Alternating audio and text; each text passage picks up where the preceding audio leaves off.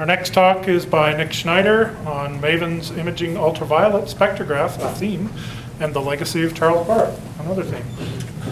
By the end of the day, we already have some traditions among us, and one of them is to linger on the first slide. So what I'll say is there are many things already which are the legacy of Charles Barth.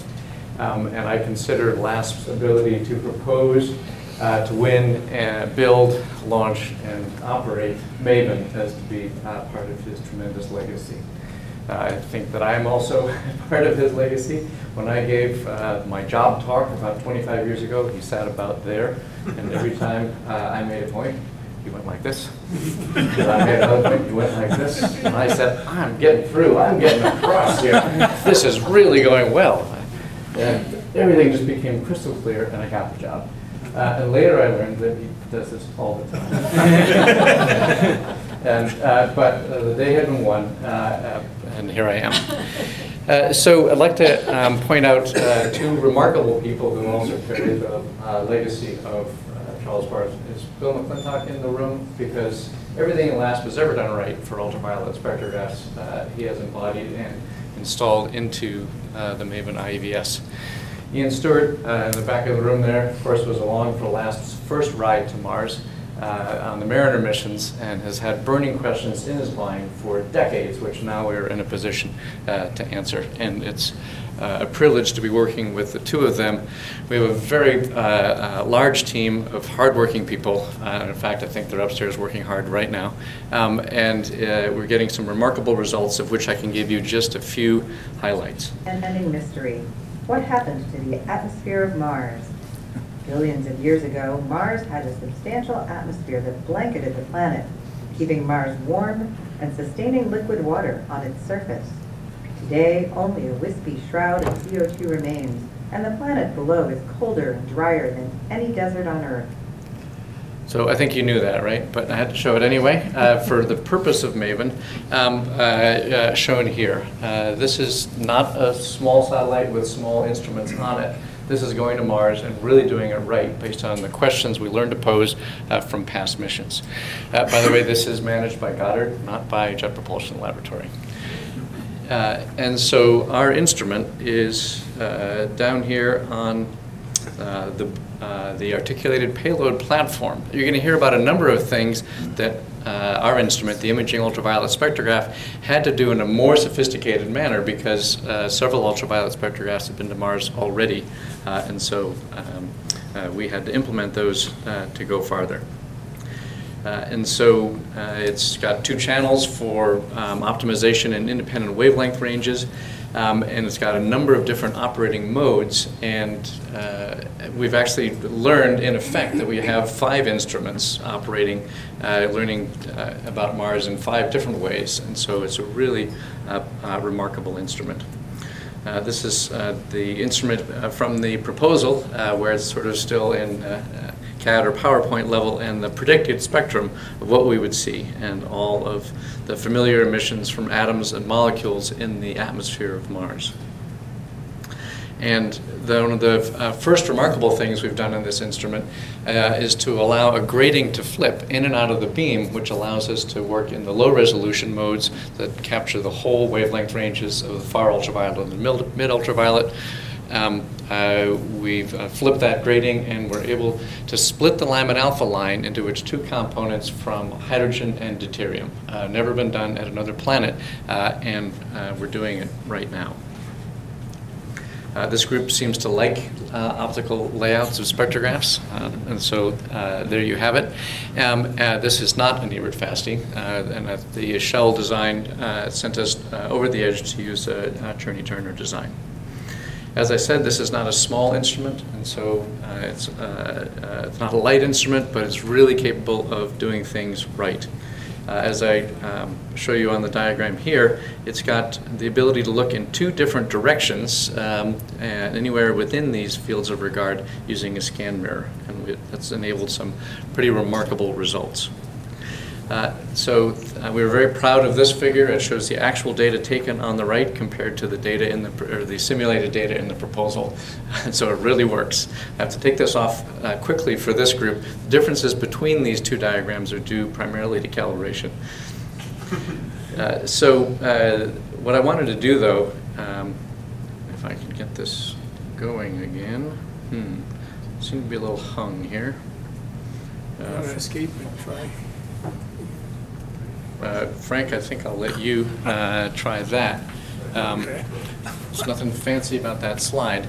So not only does the spectrum look like the simulation, what I'm going to show you on the next slide is that the spectrum actually looks almost exactly like the Mariner spectra, which are more than 40 years old. Are we getting that back yet? Okay, that looks good. So if we can go back to that very slide. And so here are the two data sets overlaid. You can say that Mars hasn't changed very much. We're sending up 2 instruments with different calibrations and seeing pretty much exactly the same spectral features that Barth first saw back late 60s, early 70s. And believe me, we did a lot more with this instrument than just make our lines a little bit narrower than the Mariner spectrograph. One of the things that we are capable of doing by having spatial resolution along the slit and by moving the slit with the scan mirror is the ability to construct 2-dimensional images.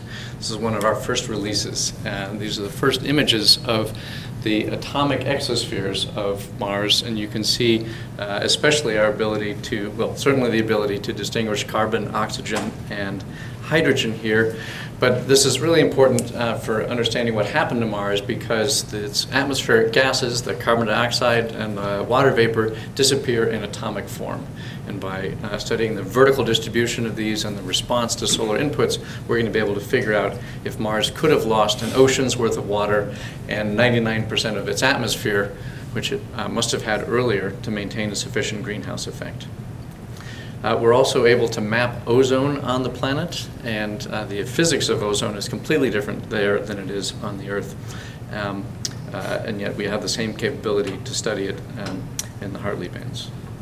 So there are many things that we went to Mars that had been seen to study that have been seen before that we'll do better on.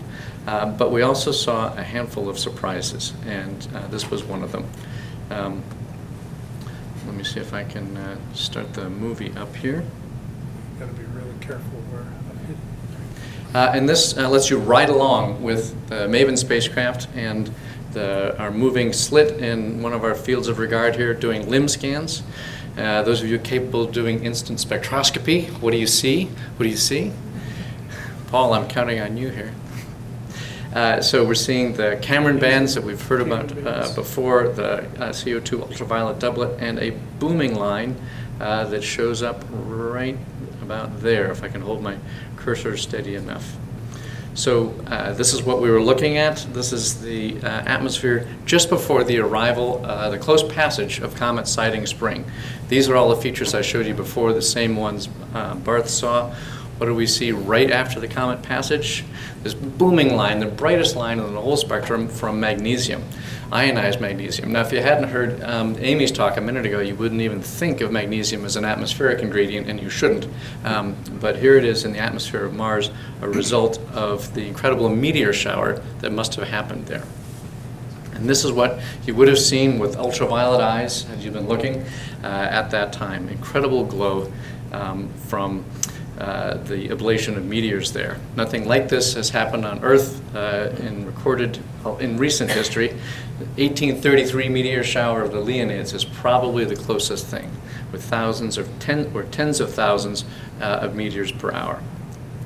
Another great surprise that we saw was on the night side, and we saw the glow of ultraviolet aurora.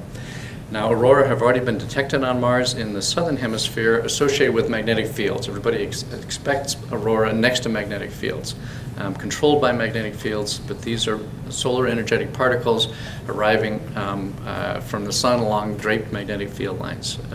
Big surprise. So the last thing I wanted to do is to leave you with a new image that we haven't shown outside the team. And we're okay with this, right, Bruce? It is, I confess, an image only an instrumenter could really love. It's kind of full of artifacts and things that I will explain away. This is Mars seen from the night side, and in fact, For most of this, MAVEN is an eclipse behind the planet. And there's just this wisp of a crescent around the edge down here. This is the center of the night side indicated by these contours of solar zenith angle. And there are a couple of surprises that we saw on the other side that is tens of degrees away from the terminator. And one of the first of them is a polar cloud. And this is probably, this could be a polar hood, this could be dust, we're not sure what it is, but it is so far into the night side that it's going to be a bit of a radiator transfer problem to see how that can possibly be getting there. No analysis allowed, Paul. It's a pretty picture. This is solar continuum that we're looking at here. And the last ingredient in this picture, a suitable tribute to Charles Barth, is nitric oxide. Never imaged at Mars before, but hanging around the North Pole, and nitric oxide forming from the recombination of nitrogen and oxygen freed of their molecular bonds on the day side and recombining on the night side and giving off these photons. So to be here at Mars, building on the legacy of Charles Barth through the study of Cameron bands and all the emissions that were discovered by mariners 40 years ago, and to be completing the picture by detecting nitric oxide in this first image here. It's something that could only have happened out of LASP, and thanks to the legacy of Charles Barth. Thank you.